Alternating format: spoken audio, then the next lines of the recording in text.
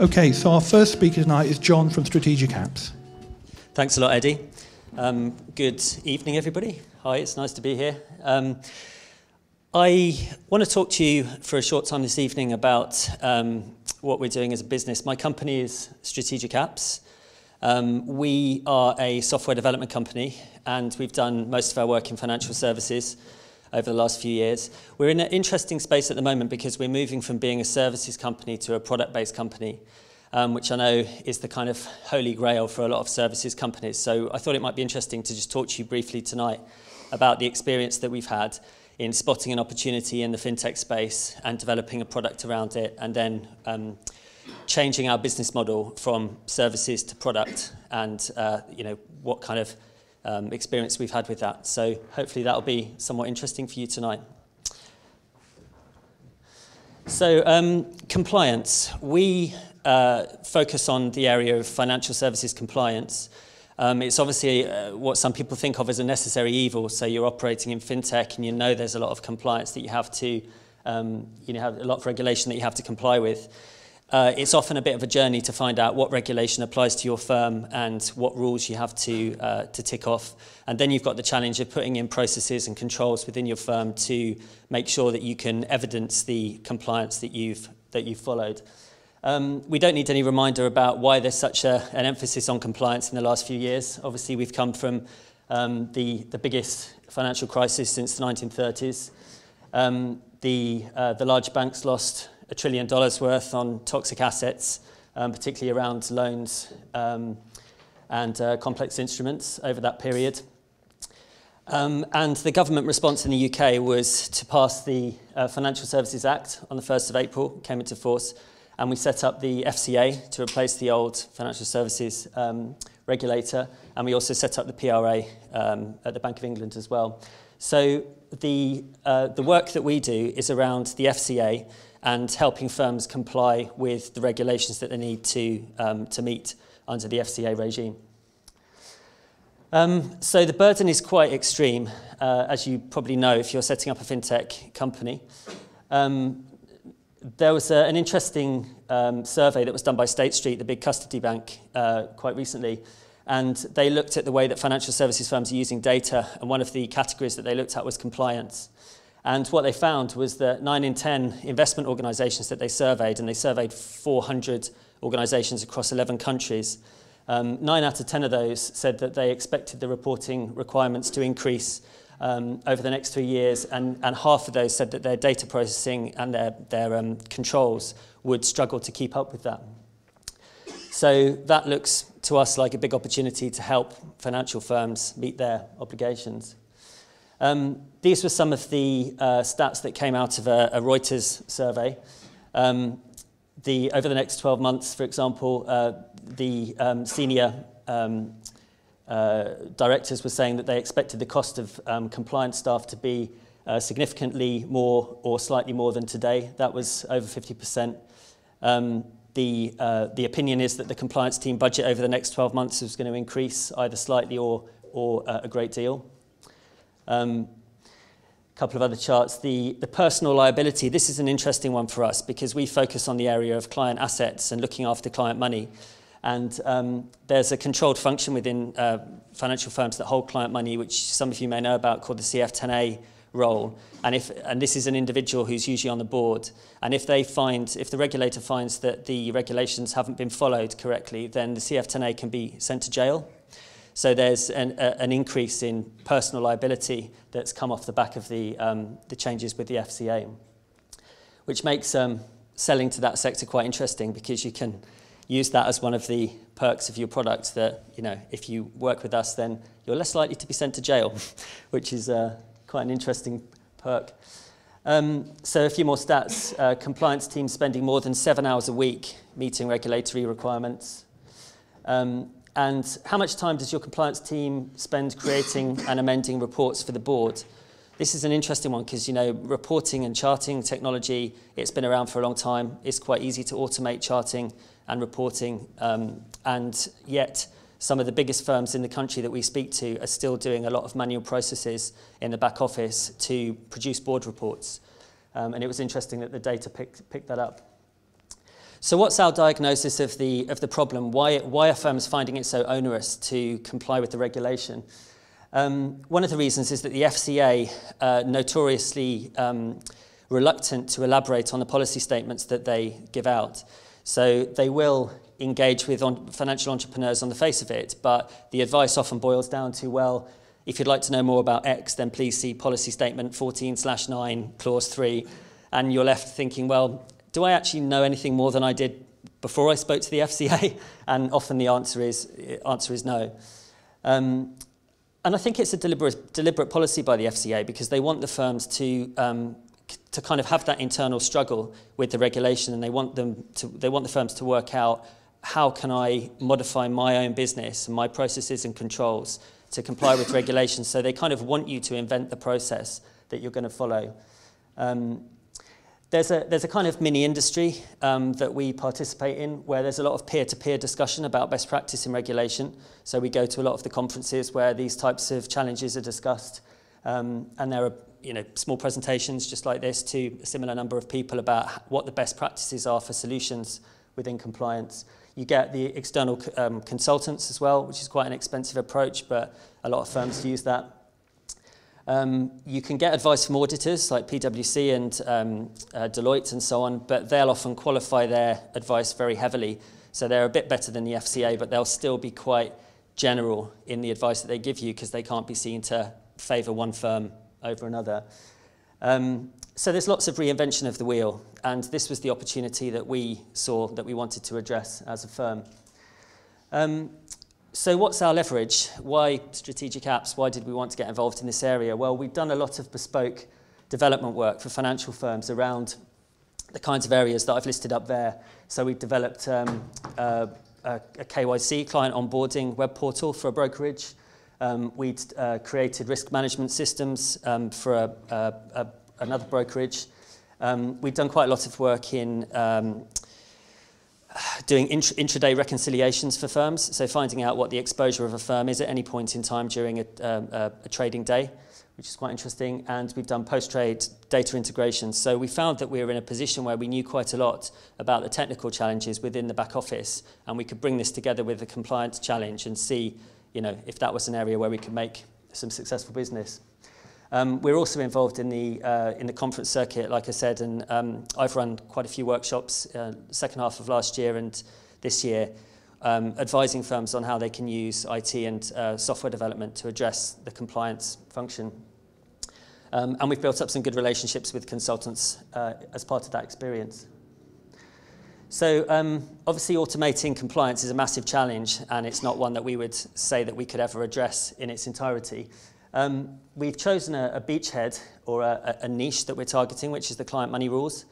This was one of the areas where Lehman Brothers became really unstuck in the financial crisis, and there's a lot of interest in how you can better segregate the firm's money from the client's money. There are also 600 firms which you can get from the FCA who are regulated under the CAS rules, as they say, so our audience was quite easy to identify. There's a guy in each of those firms who's going to be sent to jail if they don't do this compliance properly. So we thought, well, there's our target market, pretty well defined. And there have been some high-profile fines as well for firms that haven't followed the regulation properly. So here was just a few of them. SEI were fined 900,000. Aberdeen fined 9 million. Barclays Bank were fined 37 million for not complying with client money regulation. So that was quite a high-profile failure. So the product that we have developed is called CAS Director, which is a piece of software which allows the CF10A and his team to comply with client money regulation. When we approached the strategy, we followed the Crossing the Chasm methodology, which some of you may have heard of. Has anybody come across that before? Geoffrey Moore? Yeah. It's quite an interesting way of analysing your product in terms of generic, extended, augmented and potential. So in our terms, our generic product is a SaaS product, which is kind of like, it's a workflow product basically. It's highly configurable, but it allows different people in the back office to edit and add different data records, and they can update those, they can query those, they can check back the data they've added to the system against the regulation and show that there's a tick back between regulatory clauses and the data that they've added and the workflow that they're following. So far, so standard. The expected product is like, what do our clients need in order to get the benefit from what we're offering? So it's the generic software that we provide plus some consultancy and some guided content. So it's kind of a step-by-step process. We sometimes talk about CAS in a box, which is like, instead of reading the CAS manual, which is about, 5 chapters long and hundreds and thousands of clauses. Instead of doing that, you can use a web app which allows you to step through different screens, and it tells you what to do at each stage, what contracts you need to post up there and what information needs to be logged. So it's kind of like a hand-holding process, which is a lot easier for firms to engage with. Our augmented product is that we've modularized our software. So there are modules for the different areas of regulation within CAS. One of them is a living will, like a resolution pack. So if your firm goes bust, then this information tells the practitioner where to get the client money from and how to give it back to the clients. So we've got a module for that. And we've got one for trust letters as well, which is a contract you have to have in place with the bank when you're holding segregated money. And there's a few others as well, but that modular approach seemed to tick a lot of boxes. And it meant that we could price them in a way where senior directors can sign off a budget without having to go through a whole board approval process as well. So you can actually sell quite an expensive piece of software in small, relatively small bite-sized chunks. So that was quite interesting for us. And in terms of the potential product, this is where we've got ambitions to do a lot more best practice sharing through the platform. So the idea that instead of reinventing the wheel and having to pay the same kind of cohort of external consultants to tell you the same thing that they're telling all of your competitors, it would be nice if there was a way to share that best practice in terms of templates that could ultimately be rated and could be discussed online by compliance professionals. So we launched the marketing of the product back in Q4 last year. So we did a conference, an InfoLine conference, to promote the product. So I shared a platform with a CF10A and one of the leading CAS consultants in the UK, which gave us a lot of credibility straight away.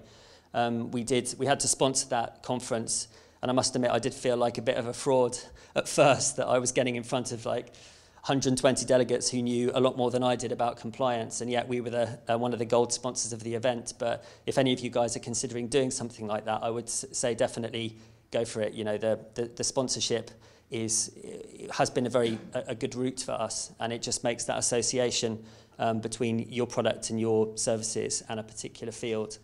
So it's worked out well. So we've done various other things, mostly around conference and networking. We achieved our first sale, so we were able to sell the product to a stockbroker who's working with us on an annual license basis. So that was a big breakthrough for us. We were used to doing time and materials projects, and now we've got annual licenses that we sell. So that's for any of you that run development teams or run agencies, then you know how important it is if you can make that transition. So we've built up an advisory team so we can surround the product with the consultancy that I mentioned earlier. And we've got a strong pipeline. So we're now talking to top-tier banks who are interested in how they can save a lot of money and headache by automating the back office. And I can say that there's kind of a correlation between the bigger the firm, the more inefficient their back office processes tend to be. So consequently, the business model is more compelling for the bigger firms. It's a bigger project to implement it, but you can make great savings for those guys. So it's a very promising area for us. So yeah, we've got a product website, CAS Director, and we've got a WordPress blog where we just post interesting stuff about using technology to apply to the compliance space. And we have guest bloggers on there as well, so CF10As that have kept out of jail by using smart approaches to compliance contribute to our blog as well. So that's nice. Yeah, so that's our story, and hopefully it will continue in that vein. Thanks.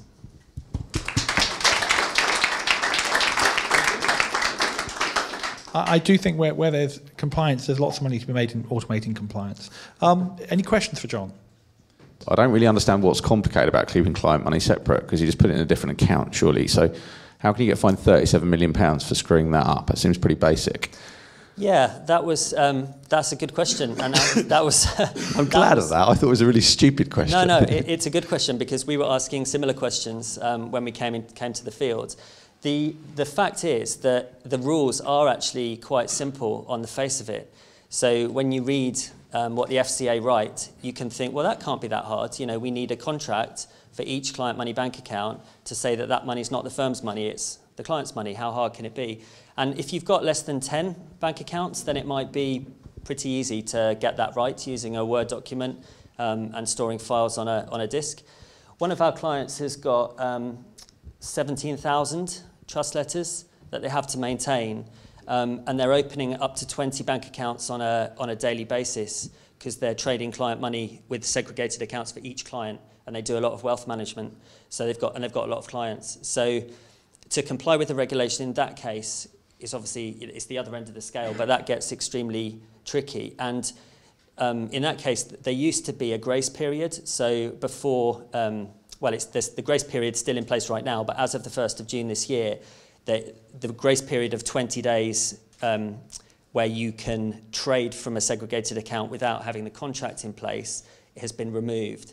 So in the past, the FCA were quite relaxed and they were like, yeah, you can, trade with the client's money. As long as you get the trust letters in place in 20 days, then we're fine with that. And now they're saying there's no grace.